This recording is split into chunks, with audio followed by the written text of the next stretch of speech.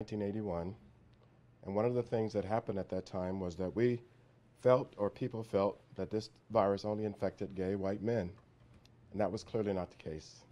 From the very beginning, the virus was infecting heterosexual and gay persons, men and women, African American, Hispanic, and white.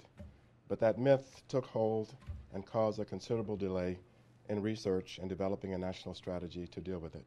So one of the important lessons that we need to take from that pandemic is how important it is to deal with facts and scientific data when we make our decisions. In the case of COVID-19, there are still those who believe that the virus only affects those who are elderly or have underlying conditions. That's clearly not the case from data from other countries. And as you've heard, here in Nashville, the youngest person that's infected with the virus is 11 years old. So clearly that is a myth that needs to be dispelled and done away with. There's been a lot of discussions about the outbreaks in other countries, comparing those outbreaks to those in the United States here with us. There are some important factors I'd like to illustrate for you that make it important. There are lessons we can learn by doing this. For example, in China, one of the observations that's very interesting is that men are much more likely to get infected, to get really sick, and to die from COVID-19 compared to women. This can probably be explained by behavior and by physiology. Behavior-wise, men all over the world, it's a fact, practice hygiene in a different way, or less meticulous, let's say, than women. And of course, hygiene is an important factor when you're dealing with this virus. The other one is physiology related to the immune system. It's been well established for a long time that women appear to have a stronger immune system than men do. This may be because there are important genes related to the immune system found on the X chromosome. And as you know, women have 2 copies of the X chromosome. Men only have 1 copy. That means that proportionally, women probably have more proteins related to some important immune functions compared to men. But it is clear that there is a disparity in the rate of infection from men and women in China, a very large disparity. And consider this, over half of the men in China smoke compared to less than 3% of the women. And we know that smoking causes changes in the lungs that predispose disease when we get infected by almost any virus. And here in the United States, one of the things that concerns me is teenagers, as you know, have been vaping in large numbers over the last few years. And you might recall that some of the teenagers who vaped got such severe lung disease they had to be hospitalized and treated with a ventilator. So that means that here in this country, we might expect, and there's every reason to expect, that if those teenagers, young people, got infected by this virus, they may get severe lung disease.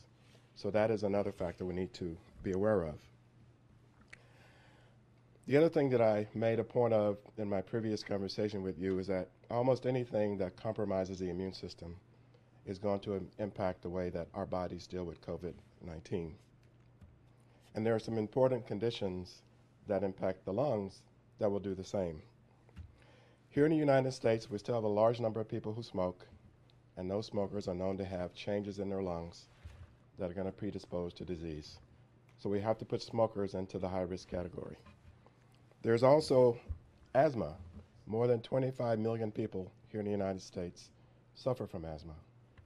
And the pathophysiology of asthma is such that the lungs become inflamed, they get infiltrated with cells from the immune system, and that will compromise their ability to breathe. And importantly, many people with asthma are treated with drugs that suppress the immune system. So in the case of asthma, we have 2 things working against us when it comes to COVID-19. Our lungs are already compromised.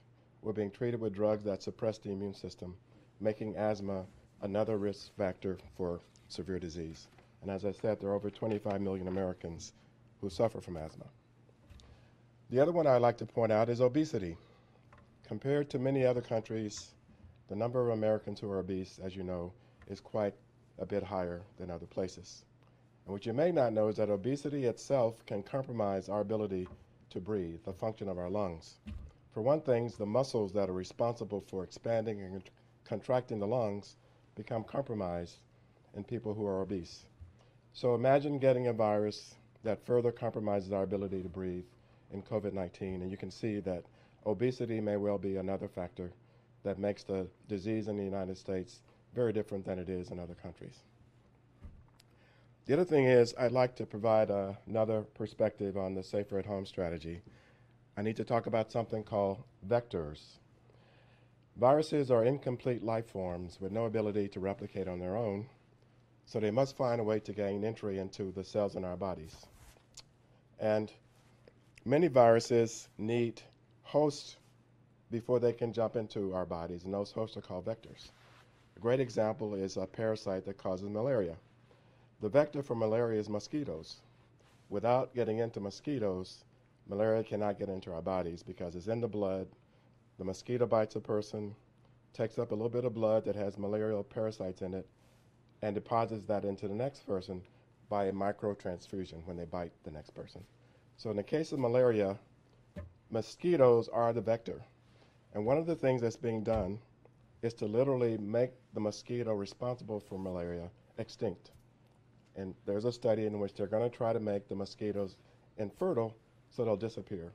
In other words, they're trying to eradicate the vector for malaria. Avian flu is another well-known pathogenic virus, pandemic virus that we've been dealing with. And it's one of the most concerning pathogens because it has a 50% fatality rate.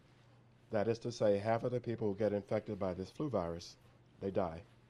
Thankfully for us, there is no direct human-to-human transmission.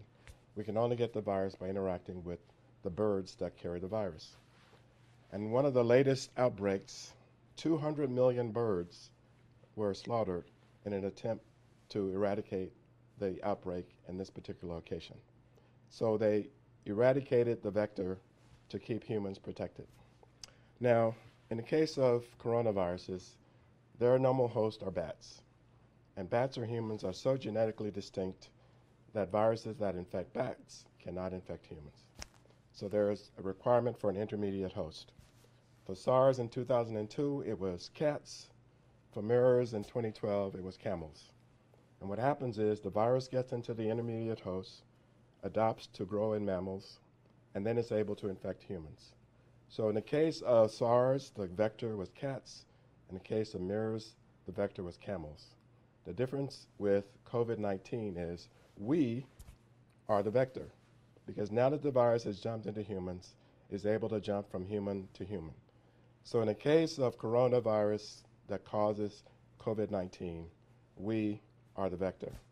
So our challenge is to do what was done in the other cases to eradicate the vector. So what we're asking you to do, maybe this can be a hashtag, don't be a vector for COVID-19. Nashville, I'm pleading with you, don't be a vector.